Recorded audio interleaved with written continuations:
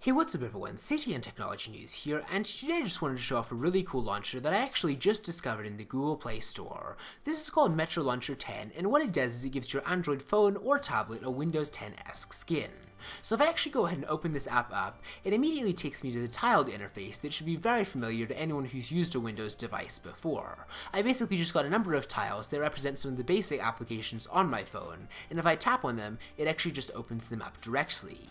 Now some of these icons don't do exactly what you'd expect. For instance, if I tap the Internet Explorer icon, it actually opens up Google Chrome, which is the only browser on my phone, and since Internet Explorer isn't available in Google Play right now, this is the next best thing.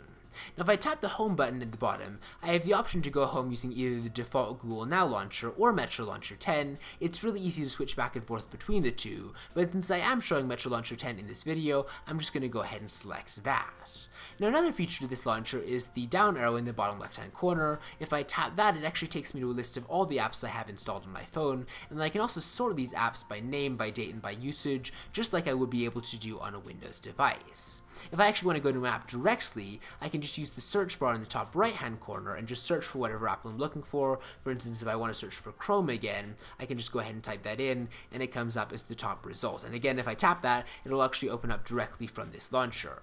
But now let me just quickly go back to the tile interface one more time. The last feature that really makes this feel like a legit launcher is the fact that it actually has the Charms menu. So if you swipe from the right, you get the Charms menu that shows up just the way it would on a Windows 10 device. You've got the clock, and then you also got the 5 options that you would get on a Windows phone. Now not all of these do what you'd expect. For instance, if I tap the start icon, it just takes me to a list of all apps, since this is just a launcher and not the actual Windows 10 operating system.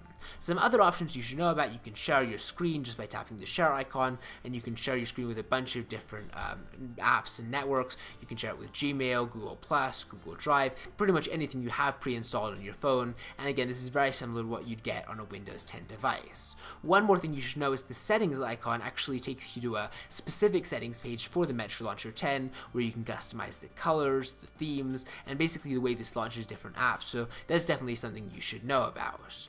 But anyways, that's pretty much it to this launcher. It really just does add a Windows 8 skin to your device, and you know, it's not a complete ecosystem by any means, but it's really not meant to be. So let me know what you think of this launcher in the comments below, give this video a thumbs up if you enjoyed it, and I will see you next time.